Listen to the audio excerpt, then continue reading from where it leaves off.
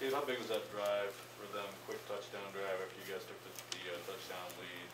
They get the big Corey Davis pass interference in the middle of the field. It seemed like you guys kind of had the momentum. Oh, you talking about yeah, for them to go up? I mean, it was really important. I'm talking about the tying one, but yeah. I mean, well, it was a big drive. I mean, it changed the game. You know, he made a good play on the ball. Yeah, that was that. David, how much are you guys going to maybe kick yourselves going home after maybe some missed opportunities or maybe not getting stops when you needed to? What was he said? How much? What? Yeah, how much are you guys going to kick yourself on the way home after the way things played out at the end? Not going to kick ourselves at all. I mean, we'll talk. You know, we'll lick the wounds. You know, get in there and watch film as soon as possible. You know, correct the mistakes and move on. how elusive is Zach Wilson now after seeing him for a full day out there? He was nice. He made some plays with his feet. He extended plays, you know, 2 big plays, you know, where to change the game. So I feel like he, you know, did what he was, you know, capable of out there. With the explosive plays, you guys have given up a couple throughout the course of the season. What's kind of happening there collectively as a defense to allow those to break down? To have those breakdowns? I'm not sure whether it's communication or, you know, brain fart or whatever it is. But, you know, I'm not sure why it was today, you know, so that's why, you know, we go in there and watch film. So I'll probably know that, you know, later this week. Sure. You know why it happened. I've had conversations in the past, kind of you guys playing to the level of the opponent. Seems like he certainly did that today. You disappointed that seems to be the case?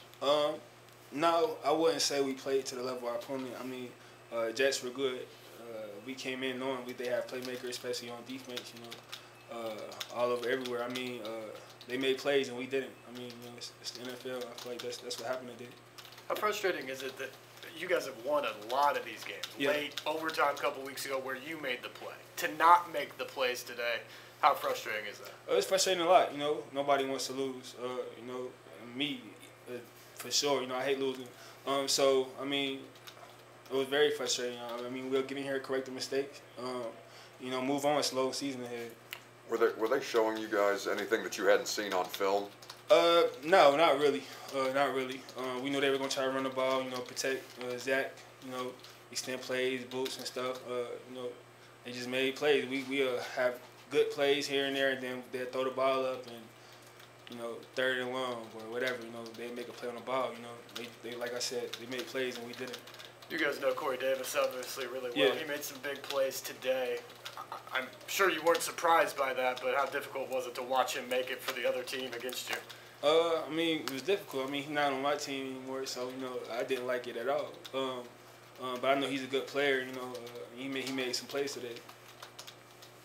David, nobody wants to use the excuse of injuries, but I mean, what's it like when you look over on offense and it seems like just one guy after another? Well, today, you know, with the lineman going down, you know, it was sad to see.